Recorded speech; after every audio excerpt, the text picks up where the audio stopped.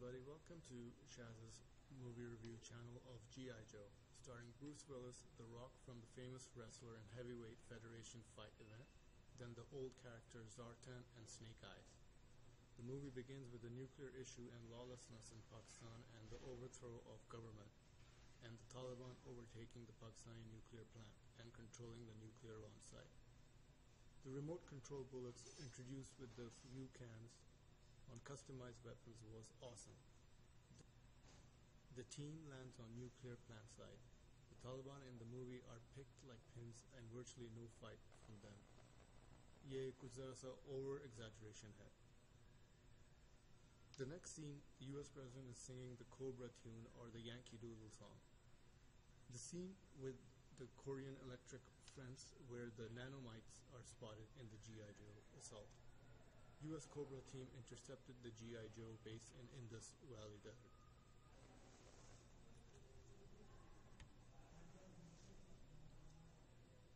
The G.I. Joe is blamed for stealing the nuclear bombs and sabotaging Pakistan's nuclear bombs to be used in the black market. News headlines, bombs in media, typical politics, have been stolen. Snake Eyes in German deep below ground prison for ex-G.I. Joe maximum security prison where the average temperature is 200 degrees centigrade heat. Storm Shadow makes his entrance, and it's a decoy for Snake Eyes. Storm Shadow fakes his heartbeat inside the tube for the breakout. The next scene with the motorcycle is just amazing. This just reminds me of Transformers. We're firing rockets into the base while at high speed after getting close to the target. The motorcycle transforms into 5 separate pieces to target the approaching base. It's just amazing. The scene where the Storm Shadow gets flames from the exploding fuel tank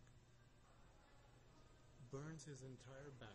This is the reality of chemical warfare, even though not in the movie, but this is how bad the burns can get or worse. Bruce Willis' entry from his own home. His home is like a storage depot for all the weapons. The next scene, kidnapped the employee of the president. Snake Eyes in the mountains getting assistance from Healer is fully recovered. The fight scene with the Snake Eyes and Storm Shadow, the machine gun versus the ninja stars. The next scene is in the mountains is just something from Spider-Man using cables. It's an outstanding action yet mind-boggling fight on the cliff hanging from cables. The noise from the shot of the gun makes usually the glacier or the snow hanging fall below. Typical snowfall in the mountains.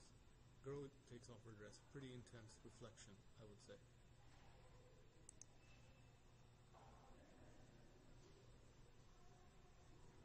The US nuclear threat is 14 times more damaging than the average nuclear retaliation from all countries combined. The Cobra leader gives launch to attack on all 8 countries in order for them to sign up an unlimited surrender or complete control or loyalty from them.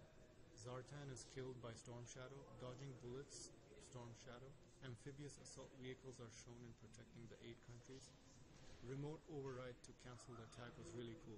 8 satellites self-destruct. Overall, it was an 8 out of 10. It really kept me on my feet throughout the movie. A must-see.